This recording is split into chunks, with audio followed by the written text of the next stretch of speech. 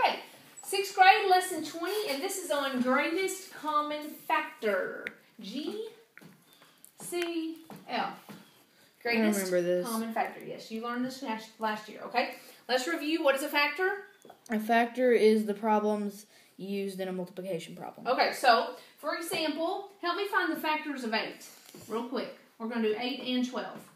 8 is 2 times 4. Okay, 2 times and 4. 1 times 8. 1 times 8. I think that's it. That is it. So now let's put them in order. 1, 2, 4, and 8.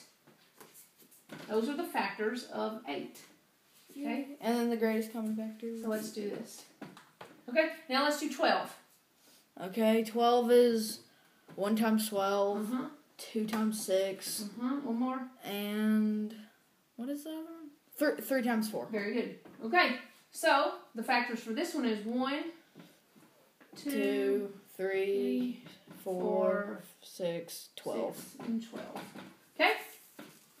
Greatest. Now, which ones are common, meaning which are the same in there? 1 is, 2 is, 4 is. That's it. So the greatest common factor is 4. We would say the GCF is 4 for 8 and 12. Okay? So the way they would write that down is GCF for 8 and 12 equals 4. That's how you would write it down. Okay? Now, let's try one last one.